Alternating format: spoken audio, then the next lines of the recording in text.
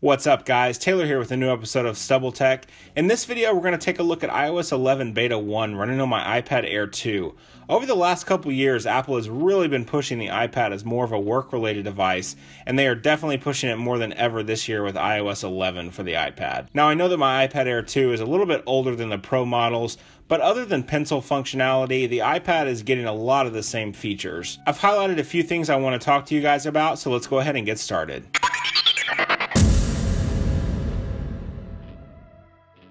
First of all, let's talk about this new control center. Apple made jokes at WWDC Monday that the name of macOS High Sierra was a fully baked name.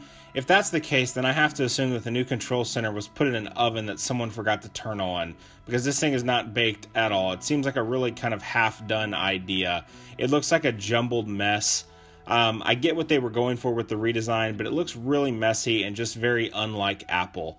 There's some nice functionality to it, but Apple has always succeeded in blending functionality and a beautiful design to complete their software. The ability to customize the control center is nice, and I will give Apple kudos for that, but it doesn't make things look less messy. It just kind of adds more to the mess, honestly. So I hope we see some definite changes in this before the final release of iOS 11 in the fall. Next up, we have this new dock at the bottom of the iPad. If you're a Mac user, this will look really similar to you, and I think it's a really nice idea by Apple. Not only does it blend iOS and macOS to make the iPad feel and function and work more like a computer than just a streaming device, but it looks nice and provides some nice functionality. You can drag and drop icons that you want on the dock and remove the ones that you don't. And bonus points to Apple for allowing you to pull an app from the dock right onto your screen and to start some split screen multitasking. It has a really nice animation and it feels very fluid when you're using it, and it just works extremely well. Moving on to the new Files app, I have to say that this thing is awesome and so useful. It's a really easy way to organize and store all of your documents without needing any third-party applications.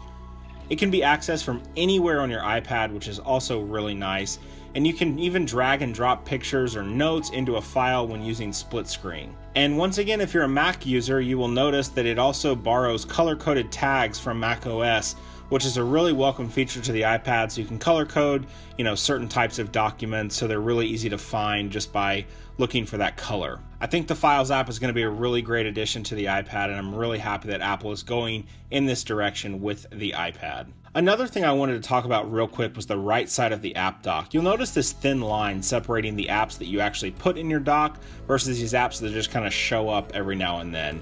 And so basically what's going on here is that on the right side of your dock, the very last app is actually going to be the last app that you've used on your iPhone or your Mac. So that's really cool. Another thing I really don't understand is the way you have to close apps now. It just seems overly confusing to me. When you swipe up now, you'll see this messy control center and all of your open apps. Before, you could just swipe them away, and unless I'm missing something or if Apple fixes it in future betas, the only way to close everything is to actually X out of each app.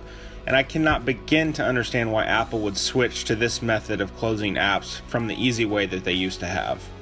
So as we get to the end of this video, there are some really cool new animations and little changes that are nice as well. And I really hate to end this video on a gripe, but the final thing I want to talk about is the way that notifications are handled in iOS 11. I'm really not a fan of the new layout. Your notifications seem to be almost hidden.